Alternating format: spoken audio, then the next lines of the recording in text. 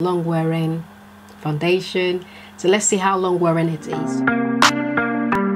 Hi guys, welcome back to my channel. So today I'm going to be testing the new Makeup Revolution foundation, testing how it feels, how it wears. I'm going to be doing an 8-hour wear test today. New Excess Liquid Skin Foundation, double fixx foundation. This is what the foundation looks like.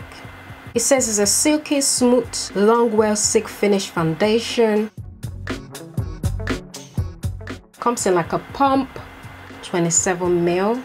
Foundation retails for £15 and it comes in 55 shades. Got the excess here on the cover. So this is the shade 13.7, dark skin yellow undertone. It does have a scent to it, but not that overpowering. It feels creamy. It doesn't feel, it's not runny.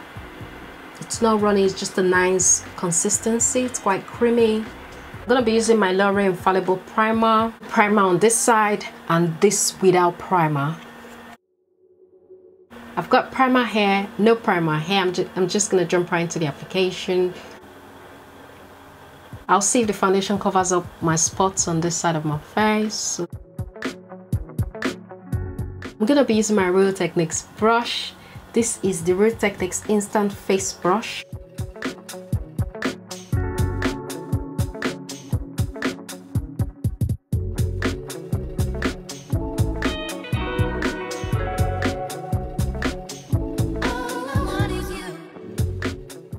I'm going to put in another pump.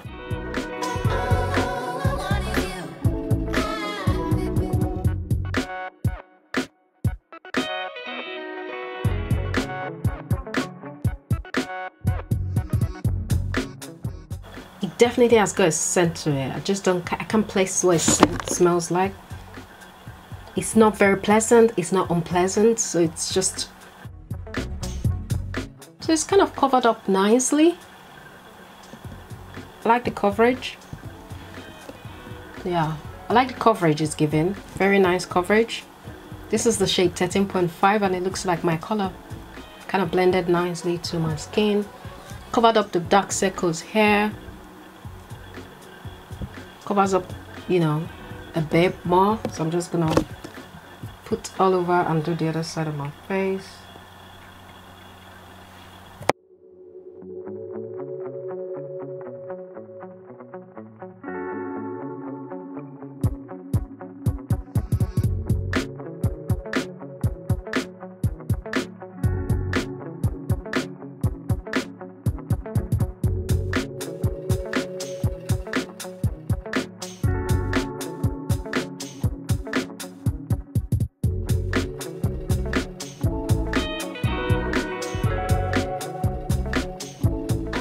I would say it's a full coverage foundation because it kind of covered up the spots, covered up my hyperpigmentation, and I didn't use too much. I'm just gonna see if it oxidizes so it dries down dark, or if it's true to color. So this is what it's looking like so far. Doesn't feel heavy. Obviously it feels like I've got something on, but it's not heavy. It doesn't smell that bad actually. Yeah, can't really place it, but it does have a scent. So far it looks not too drying, so it's not fully baked. I can still see shine. There's not much difference between the one without primer. This is without primer, this is with primer. There's not much difference between the two sides right now, so I'm just gonna let it sit for like 5 minutes to see if it's true to color or it oxidizes, or you know, just for the first 5 minutes to see how it dries down. This is how it's looking after 5 minutes. It dried down a bit darker as compared to when I applied it.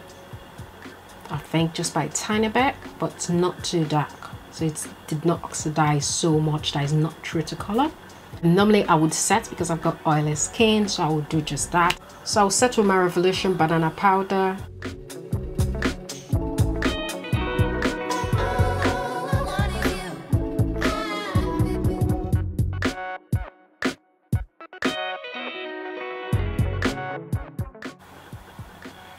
I'm not going to be using any concealer. I just want the color to stay like so, but I'm just going to set it because I normally would set my face. So just a tiny bit of powder just to set it.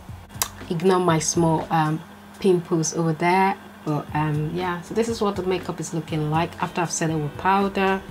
I actually like it. I can rock this on a daily basis. It just looks nice. I like the coverage. Definitely covered up hyperpigmentation, covered up my dark spots over here. I think I would just leave it like so. I'm not gonna do any much. It definitely feels that I've got something on, so it's not that lightweight, so I can feel it on my skin. It doesn't feel too bad, but definitely I can feel it on my skin. It doesn't look too cakey or heavy, but I can feel that there's something on. I like the packaging. I like the way it's got a pump on it. I like the pump in there. It seems to be true to color. It's not really oxidized to a darker shade or anything. It says it's long wearing. It doesn't say how many hours on the website. It just says it's a long wearing foundation. So let's see how long wearing it is. So I'm just gonna have this on my face for 8 hours, and I'm gonna come back to let you guys know how I had on for 8 hours. Time now is this 2:36, so I'll come back after 8 hours. So this is like 8 hours. This is past 8 hours because I did the makeup earlier on. Did it around 2:30 something, and now it's about almost 11 o'clock at night. Way past 8 hours. So I've had the foundation on way past 8 hours now, and this is what it's looking like. Oily in the T-zone area. Got combination to oily skin. This is the side without the primer, and this is with the primer. So there's not much of a difference. After 4 hours, 5 hours, then 6 hours, began to settle into fine lines. It feels really sticky on my skin. It just feels cakey now. Pores are more pronounced in the middle of my face. My T-zones, the shine is seeping through. This foundation claimed to be a silky smooth finish. Yes, it was nice. This is not the best finish, but it was nice. Long wearing.